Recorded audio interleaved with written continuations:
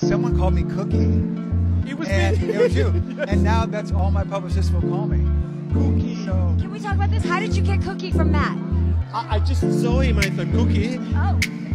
it was a great shoot. It looked amazing. Fun. Of course. Yeah. We should do another one. We should. That was so much fun. Yes. Can we talk about Fellow Traveler for a second? I'm so touched by everything you've done. It's incredible. Thank you so much. Thank you. I'm so grateful. I mean, the fact that we were even able to get the show made, that it's out in the world, that we're here tonight, I'm still pinching myself. Does it really feel like a shock after so much success, after every performance you're doing is just moving lives out there? Well, I've been doing this almost 30 years, longer if you count being a background artist in a Chuck Norris movie when I was 12. And I never thought I'd see the day where we got to see a multi-decade gay love story on screen. So the fact that Showtime, Paramount Plus, and everybody in Fremantle got behind it, put the money behind it, it's just, I mean... The chemistry with Jonathan is unbelievable. I love all your scenes together. Did that come naturally?